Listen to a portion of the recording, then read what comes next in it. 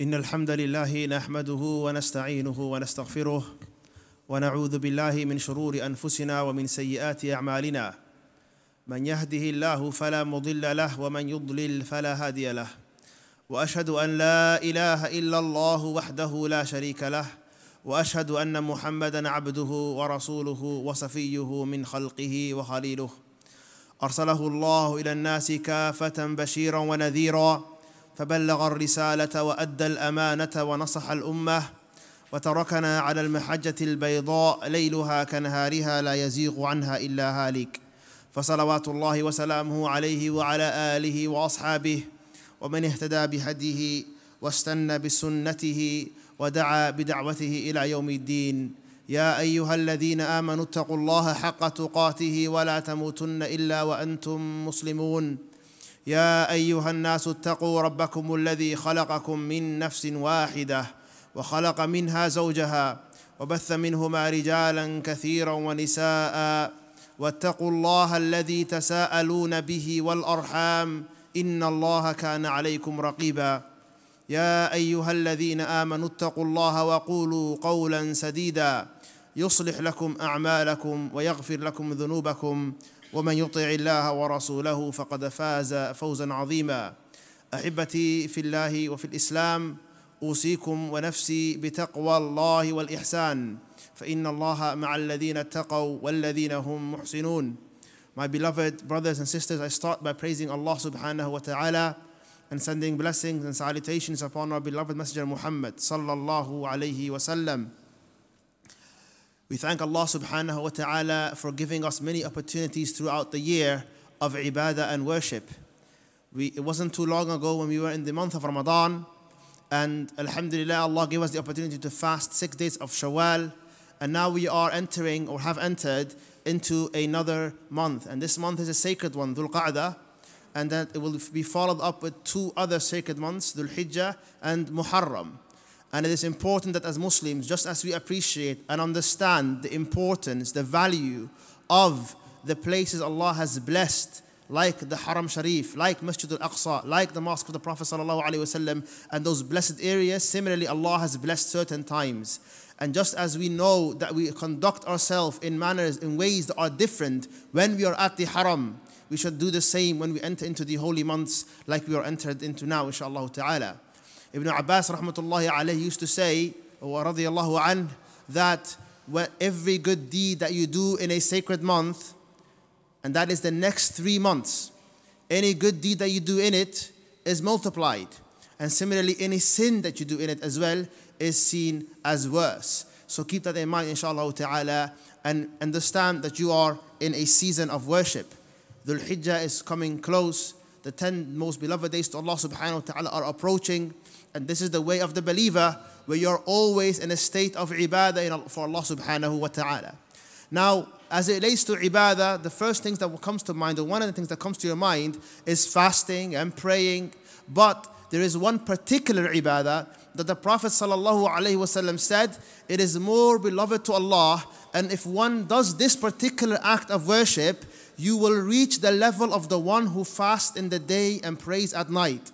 And that is having good akhlaq, husnul khuluq.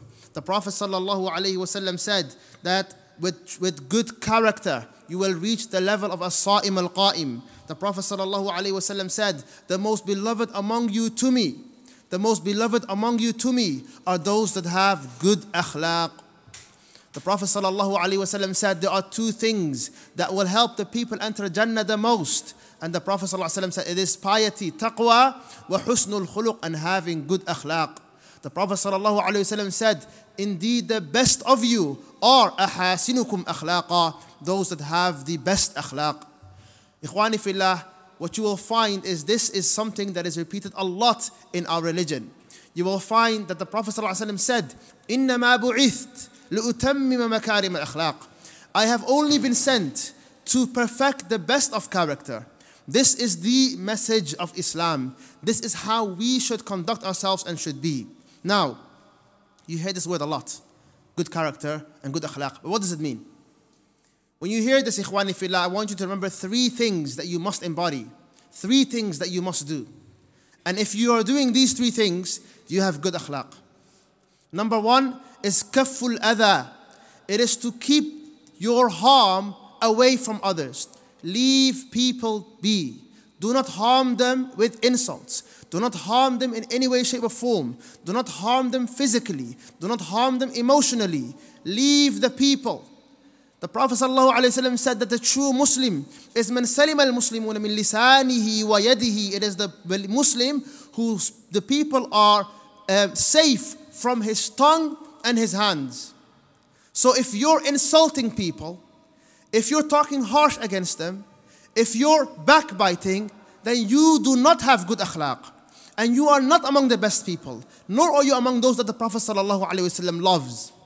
If you use profanities when you are speaking, if you can't control yourself when you're angry, if what comes out of you isn't good, then you do not have good akhlaq.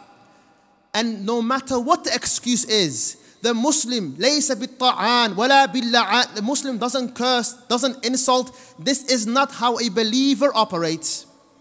If you get angry at your children, and when you get angry at them, you hurl insults at your own children because you're angry, or your friends, or every other word is a profanity, you do not have good akhlaq. If you don't choose the best words possible, you do not have good akhlaq. Do not harm people, and ensure that you are not harming them with your physically, of course. And that also includes all types of physical abuse and all types of statements that you make. But also do not harm them with your heart by being jealous or envious or having su'u dhann. Every time someone says something, you think they mean the worst. Never having thinking about them in a good way. And the believer excuses others. If someone says something to you, and it can mean many different things, perhaps he wanted to demean me, or perhaps he was just joking, or use the best excuse for your brothers. This is good akhlaq. So, you ensure that you stay balanced and check yourself as it relates to your actions, your statements, and even what's happening in your heart. This is the first step of good akhlaq. The second step, ikhwani wa akhawati fillah, my beloved brothers and sisters, is what you do for the people. Tanfa'un nas. You are helpful to others. You are the person they come to when they need help. They can rely on you. They can trust you with their secrets. They want to tell you if they are in need. You are accessible. You are easygoing. You are forgiving. You are helpful. You're there for your neighbors. You're there for your family. If you can help them financially, you will. If you can say a good word, you can. Allah says in the Quran, وَقُولُوا لِلنَّاسِ حُسْنًا, and say to the people something good. وَقُلْ لَهُمْ قَوْلًا مَيْسُورًا. Ikhwani fillah, if you want to be embodying good akhlaq, ask yourself, how helpful am I to others? How beneficial am I to others? Am I anani, someone that only thinks about themselves, or am I there for my brothers? When someone messages you, Akhi, I need help moving. Good akhlaq dictates, if you can help, and of course sometimes you cannot, that you go out of your way. This is if you want to be among the people that the Prophet ﷺ said, they are the best of people. You help them as much as you can. As much as you can. And you are there for them. There is a beautiful hadith. The Prophet ﷺ described a person who's haram for him to enter hellfire. It is haram for this person to enter hellfire. The Prophet ﷺ said, it is meaning that person will go where? To Jannah. Kullu hayyinin, layinin, qareebin, sahlin. It is every easygoing person. Easygoing person. Doesn't make things difficult. Easygoing person. Soft and tender. Accessible to the people. Ask yourself, are you soft and tender? Or do you come across rough and tough? If that's the case, this is not the way of the Prophet ﷺ. Now, a lot of times people have a wrong understanding of masculinity. You gotta be strong. There was no one stronger than the Prophet ﷺ, and there was no one softer than him as well. So you have to come across as someone that is gentle. Allah loves those who are gentle, the way you speak. And you control how you are. And another thing, ikhwani fillah, is dalaqatul wajh. This is the third one. This is not about what you're doing. And it's not about what you're not doing. So we said, don't harm others. That's what you shouldn't do. There's something that you should do. be beneficial and helpful. Like the Prophet ﷺ said, خَيْرُ النَّاسِ, the best of people, أَنْفَعَهُمْ لِلنَّاسِ, is the one that is the most beneficial to others. So if you want to reach those heights, ikhwani fillah, if you want to reach those heights of being the best of people, the most beloved to Allah, then remember that you should help others. Then the final one, ikhwani fillah, is almost a state of being. طَلَاقَةُ الْوَجْهِ, that you have an open face, that you are someone that you emanate positivity. You smile. The Prophet ﷺ said, it is sunnah to smile. Right? You're not frowning all the time. Even when you're going through difficult times, you go out of your way to not show that to others. Right?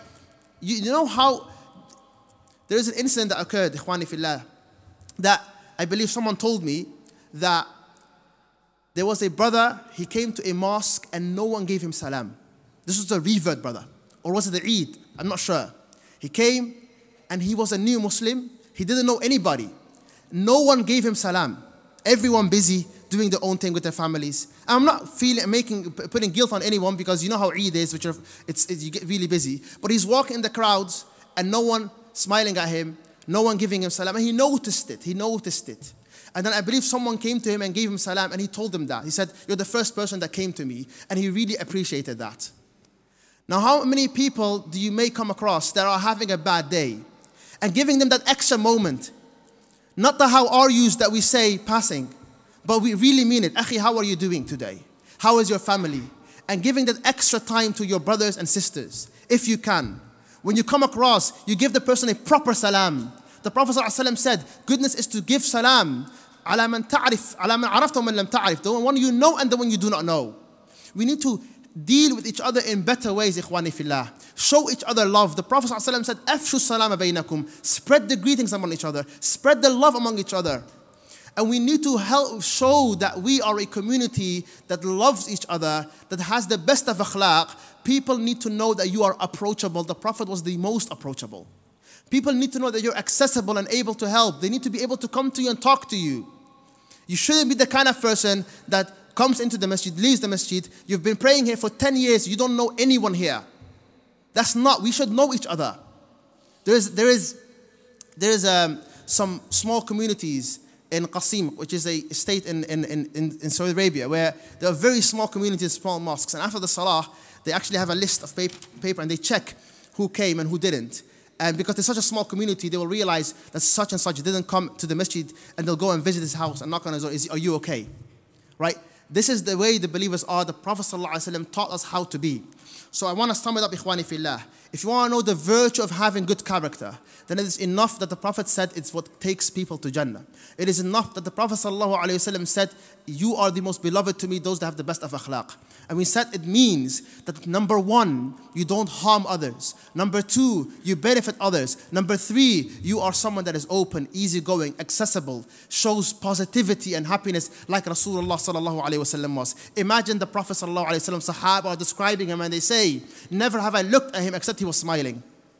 And we know how much difficulty the Prophet ﷺ went through, how many of his children died, how many of his friends were killed, how many problems Rasulullah ﷺ was facing, yet never have I looked at the Prophet ﷺ except he was smiling. Smile in the face of your brothers, it is sunnah. أقول قولي هذا وأستغفر الله لي ولكم ولسائر المسلمين من كل ذنب فاستغفروه إنه هو الغفور الرحيم.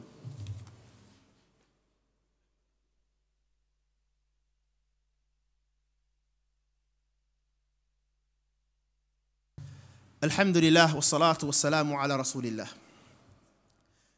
My brothers and sisters, when we are talking about having good character, I mentioned a few things. I mentioned general concepts of ensuring you're not harming others in any way, shape, or form, that you're helping others in any way that you can, and that, of course, can mean so many different things, and that you are someone that is easygoing, accessible, and you are a positive individual like the Prophet ﷺ was.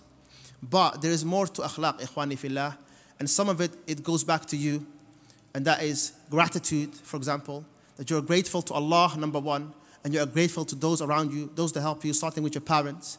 It's also that you have patience in times of difficulty. It's also that you control your anger, right? Allah subhanahu wa ta'ala praises them in the Quran, وَالْكَاظِمِينَ الْغَيْظِ, those that hide their anger and swallow it. And the best among those are those that when they are angry, and they can act on that anger, they choose to hide it and not even show it. And those, again, there is a great reward in this. It is to not be argumentative. It is to not be someone that is angry. The Prophet, a man came to him among the Sahaba and said, Ya Rasulullah, advise him. And he said, La taghdab, do not get angry. La taghdab, do not get angry. Faradda mirar, and he said it many times. There are many things that come under having good akhlaq. Among that is being someone that is, like I mentioned earlier, accessible and approachable. It is to greet people. It is to visit the sick. It is to help others. It is to be aware of your neighbors. All of these come under good akhlaq. So how can one then better work on their character? The Prophet ﷺ mentioned in a hadith that good character is an acquired trait, not something you're just born with. And we know some people are born very gentle, and some people are born, they have patience, right? And they can take more than others, right? And this is something Allah gifts people. So there is certain akhlaq that is innate within the person. Like, you know, someone is a quiet person, someone is a loud person. There's something that's innate with you. And this is, if you're someone that easily angers, this is your test, and you need to control that and work on that. And if someone, Allah granted you that you're a patient person, that's good. But there's also an acquired akhlaq, that you work on it. That is at-takhalluq, that you, al-hilmu bit-tahallum, like the Prophet ﷺ said, that you can work on yourself to have more forbearance, to have more patience, to be more grateful. You can actually work on yourself and get there. And this is what you need to do. If you're the kind of person that doesn't smile a lot, you can make yourself smile, right? And Allah will reward you for that, right? You go out of your way. You go out of your way to embody the best type of character that you can. And even things like, wallahi, being someone, there's a beautiful hadith, the hadith of Ibn al-Qais, where a group of men came to the Prophet ﷺ to visit him from far. And it was a delegation. And one of them, they came off their horses, and they were traveling for a long time, and they were excited to see the Prophet ﷺ. And they rushed to the Prophet. Why were they rushing? Because they loved the Prophet ﷺ. They couldn't wait to see him. One of them didn't rush. He got off his horse, tied it, he went, changed clothes, showered, presented himself, and then he went to the Prophet ﷺ. And the Prophet praised that trait in him, that he's someone that takes his time. And the Prophet ﷺ praised that and said that you have two types of characteristics that Allah loves. The point is, even sometimes being the kind of person that doesn't rush into decisions, that doesn't rush into things, these are all good traits. And do you want to know where you can learn the good traits from? From the book of Allah, the Quran. The Prophet ﷺ's akhlaq, when it was described by his wife Aisha and our mother, may Allah subhanahu wa ta'ala be pleased with her, radiyallahu anha wa an abiha. She said, كَانَ خُلُقُهُ الْقُرْآنِ. His akhlaq was the Quran. So every good trait that you come across in the Quran, forgiving others, being merciful, being good to your parents, keeping the ties of kinship, saying good words, all of these traits that you find in the Quran, apply them to your life and be more like that. And inshallah ta'ala, you will be among those that have good akhlaq. I ask Allah subhanahu wa ta'ala to make us among those. Allahumma kama ahsanta khalaqana fa ahsin akhlaqana.